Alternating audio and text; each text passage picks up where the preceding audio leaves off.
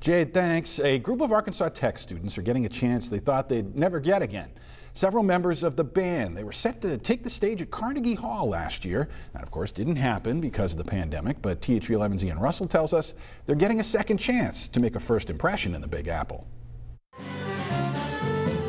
Jazz practice is in full swing for Andrew Gary. The Benton native is a senior at Arkansas Tech and about to perform on the biggest stage of his life. They just worked really hard to build it back, and I just can't be more excited to be going to New York. I mean, it almost feels like it's not even real, you know? Arkansas Tech's wind ensemble is set to play at Carnegie Hall on December 15th, but this song has a beginning, 2 years in the making.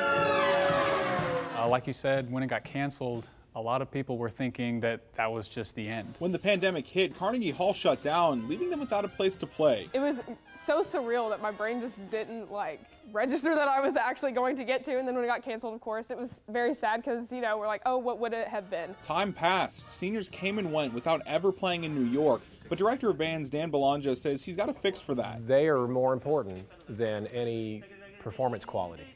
They're more important. The effort to find a way to seamlessly put them in is more important because this trip's always been about them. Those who've graduated were invited back to perform with the ensemble. Belongia says they're not a true family. Nothing can ever replace blood relatives, he says. But this group is close, and he's not alone in thinking that. It almost feels, in part, kind of like just a big vacation to go and make music with my musical family. So while the members of the wind ensemble practice, there's something else they're carrying with them, representing where they're from on the biggest stage. Honored to be part of that group of musicians who can say that I have performed in Carnegie and I am from Arkansas.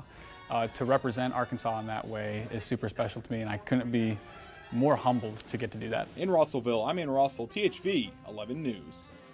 Their director says the trip has been funded by the university, alums, and current student contributions. He also says he's working on more trips like this and hopes to have one every 4 years.